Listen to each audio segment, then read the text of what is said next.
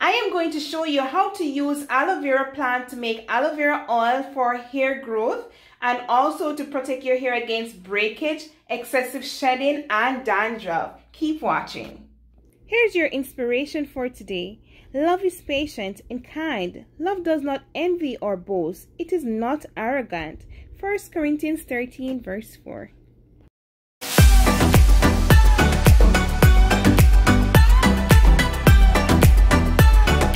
This is how I prepare my aloe vera plant to make my oils. So because I just cut this aloe vera plant from my garden, it still has the latex in it, that yellow liquid that you're seeing dripping off. It's called latex. So I'm going to wash it thoroughly to remove that, and also I'm going to cut the white part off the top to remove the latex that is in it, because that can cause irritation to your scalp. And then I'm going to remove the prickly sides from the aloe vera, and you want to be careful when you're doing this. They're extremely prickly. And then I'm going to go ahead and cut my aloe vera into small pieces. So here's a point for you to know: if you have extremely sensitive skin, you want to peel your aloe vera first and just use the white gel that is in the middle, because it has latex. Some amount of latex is still in the skin area, and you don't want to put that on your scalp if you have sensitive scalp. So go ahead and grab a mason jar or whatever jars you can use and put your aloe vera in it, and then you want to completely cover your aloe vera in your favorite carrier oils. In this case, I'll be using my favorite, which is coconut oil.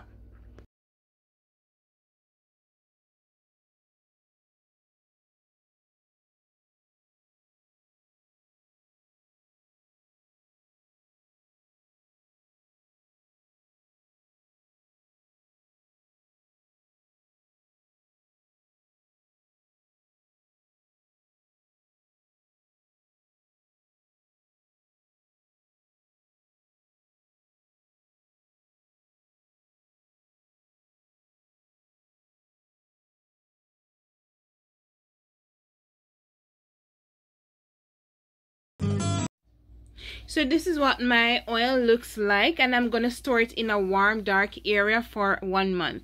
So after a month, this is what my aloe vera oil looks like.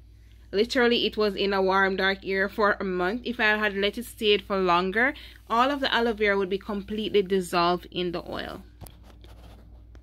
Now that my aloe vera oil is ready, what I'm going to do is strain my aloe vera oil, and I'm going to just use a funnel to make it easier to get into this bottle. And then I'm going to put a coffee maker strainer into that funnel to get rid of any small particles that may be in it.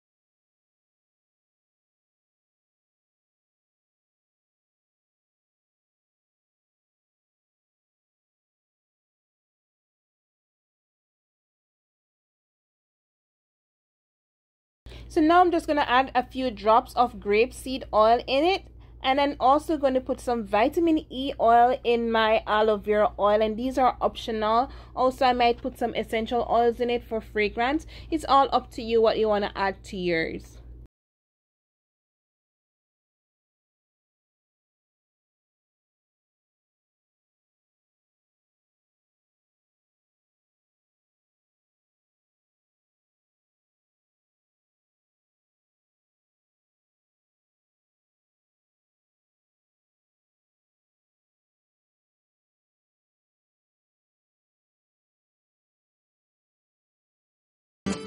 This is what my aloe vera oil looks like, and I'm going to just do a little demo on my skin for you to see the consistency. I use it on my scalp 2 to 3 times per week. You can use it more, depends on the requirement of your scalp. It is very light, and it's a powerful oil to stimulate hair growth, to keep away dandruff. And also, I don't store this in the fridge, I keep it out. This small amount lasts me for a while without going bad.